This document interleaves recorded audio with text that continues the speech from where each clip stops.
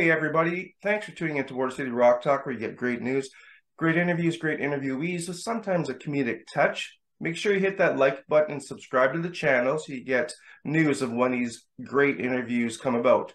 With me this morning, I have all the way from Greece, Miss Andry Lagiou. Did I pronounce that correct? Yeah, everybody gets confused. It's Lagiou, but I'm going to delete it forever, I guess, because no one can pronounce it good. Oh, I like the stone behind. What happened? What's that? Oh, sorry. Oh my goodness. Wow. What? Yeah, it's a tomcat, right? So Yeah, it's fell in love. I like that. perfect. Yeah, it's pretty distracting. So, anyways, I'm gonna go with Bob the painter. Pretty sure Oh, you Ross. That's Ross the painter, right? Bob Ross the painter. Yeah, yeah. You know your North American culture better than I do. Maybe, I don't know. I used to watch on television when I was a young girl, like his paintings and how he does all the crazy things trying to do it myself. Yeah, and then we'll put a little kind of happy tree. So you're saying when you were younger, like I mean, what are you, what, 25 now? Yeah, I'm 25. Oh, okay. That's what I figured. The reason I got Anjali on the show is because I noticed on her social media, and it's all about algorithms, right? Things come Yeah. across my feeds that I'm interested in, and obviously it's hard rock music. And I noticed the Metal Queen notion beside her name, and I thought, hey, wait, what are you talking about? Lee Aaron is the Metal Queen.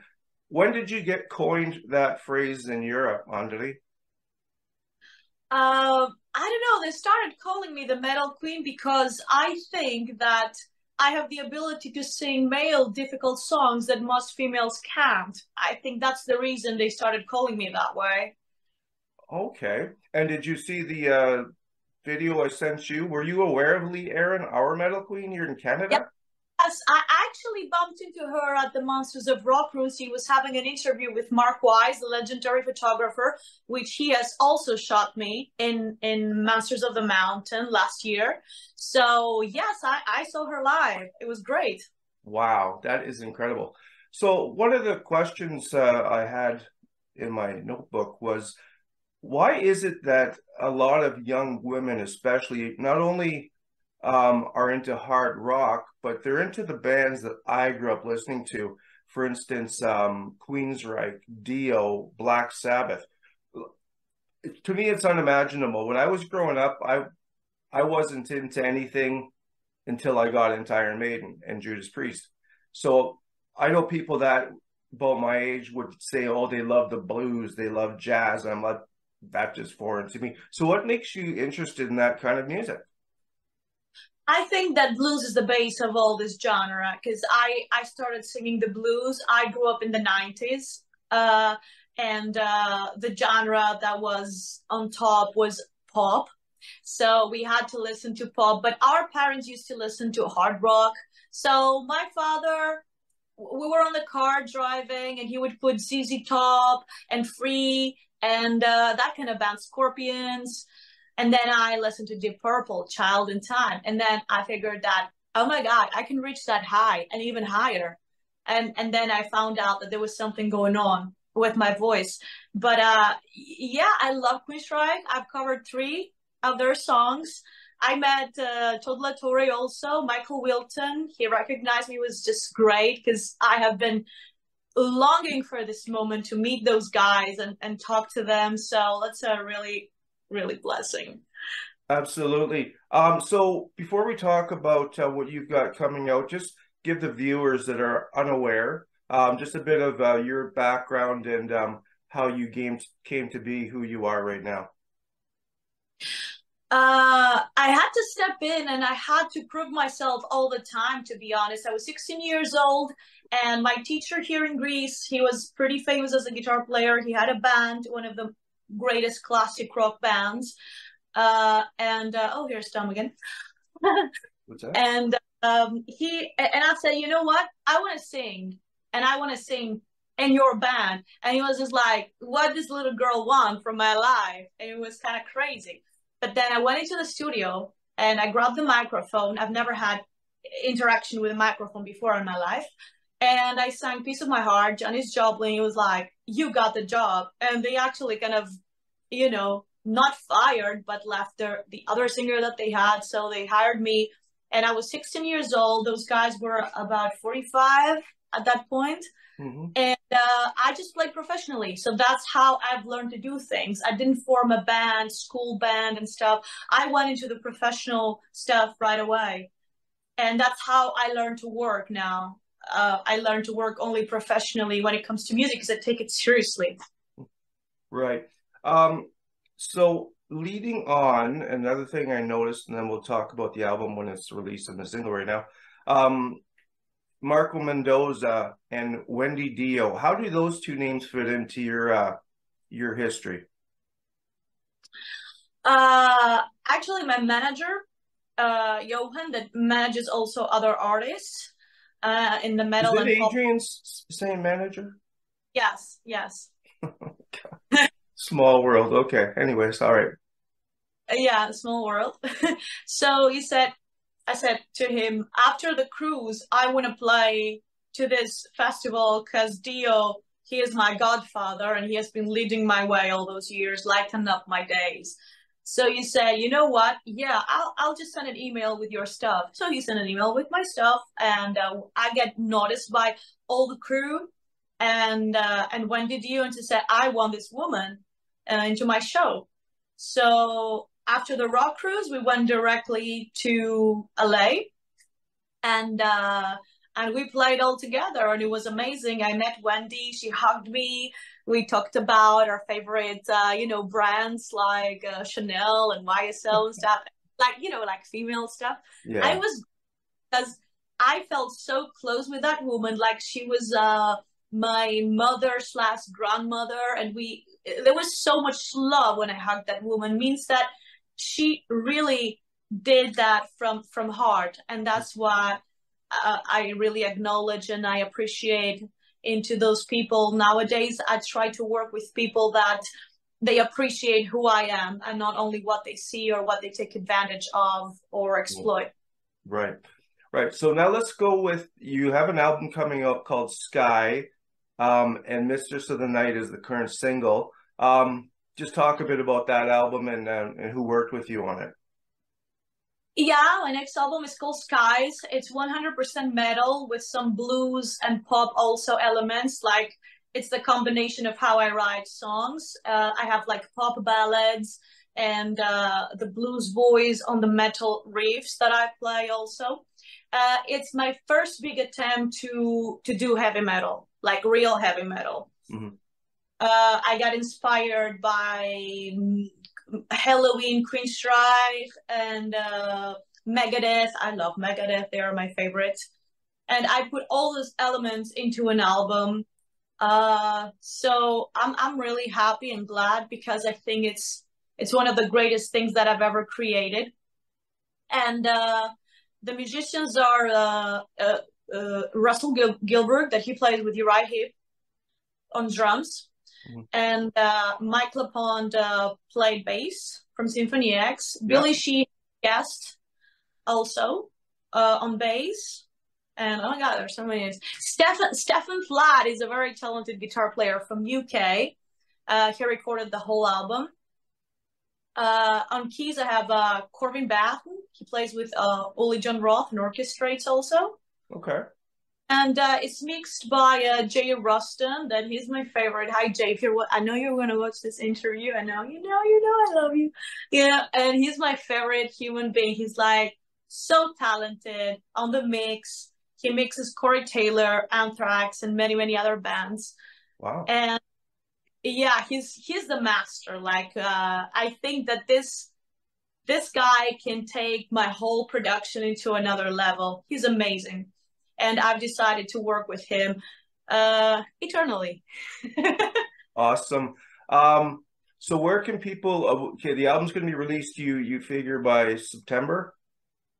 Yes, I figure by September the album will be out, and I have 3 video clips. One is from the Mistress of the Night that's already uploaded on YouTube, and I have other 2, which is from the Skies, and another song that's a ballad. It's called My Love, which I filmed in the snow. Okay. Well, were you That in was Canada?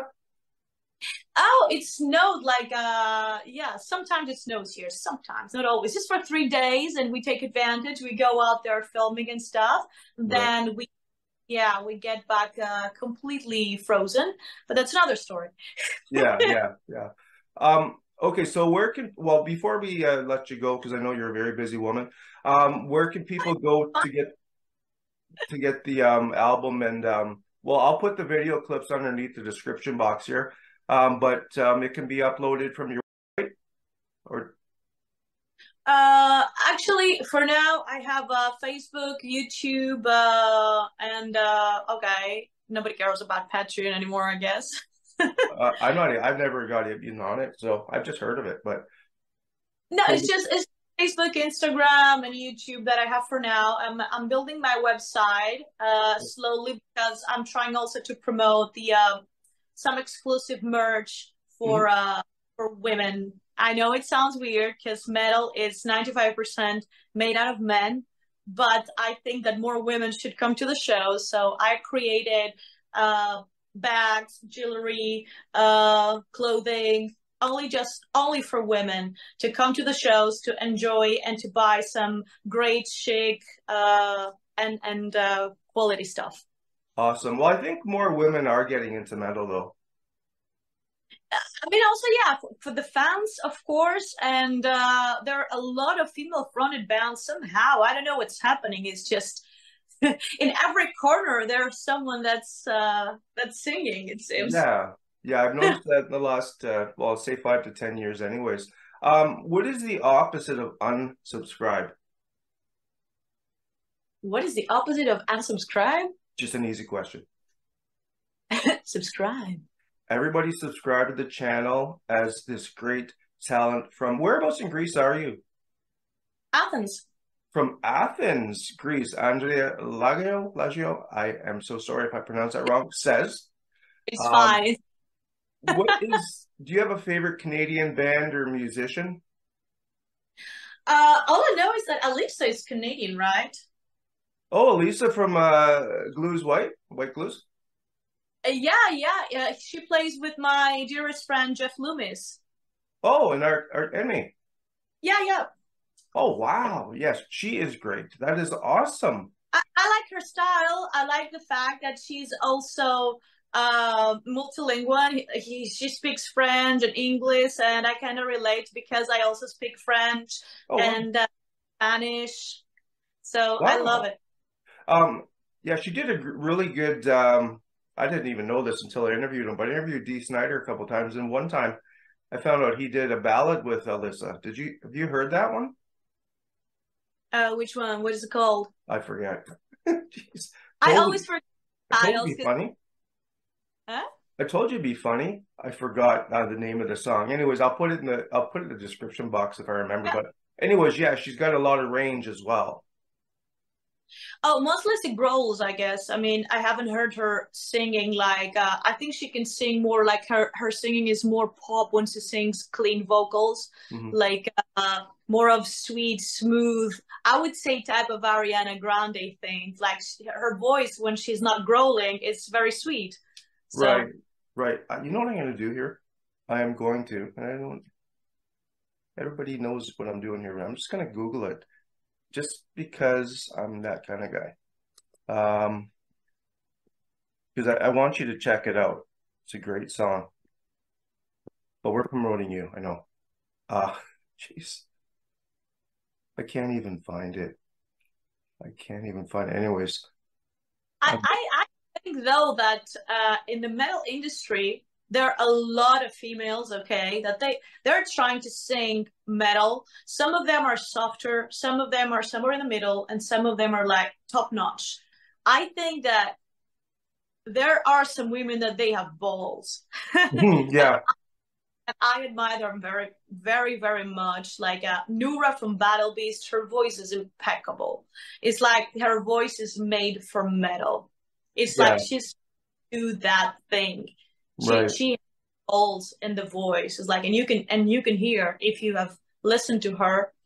Uh, you would know. Like, go and check Battle Beast. I think she's one of my time favorites.